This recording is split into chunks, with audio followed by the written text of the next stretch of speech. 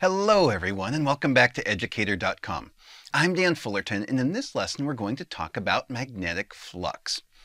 Our objectives include calculating the flux of a uniform magnetic field through a loop of arbitrary orientation and using integration to calculate the flux of a non-uniform magnetic field whose magnitude is a function of one coordinate through a rectangular loop perpendicular to the field.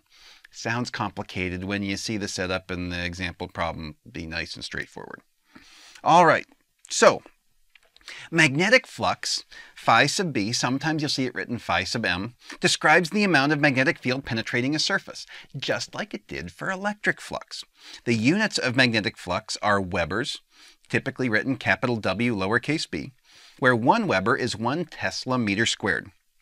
And just like we did previously, as we define this, we'll take a small bit of area on a surface, we'll define the normal to it, dA, going from inside to outside if it's a closed surface, and some magnetic field that's penetrating through that.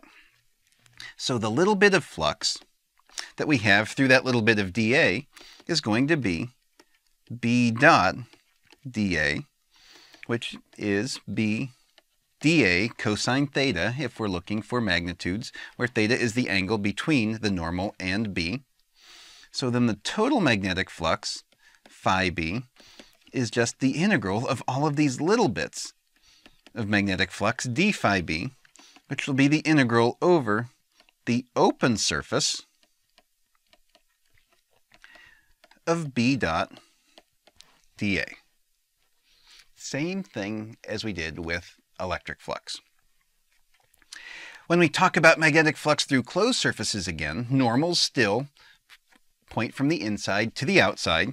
So now our total magnetic flux would be the integral of d phi b, which is the integral over the closed surface of B dot dA, which for magnetic flux is going to equal 0. Let's talk about that.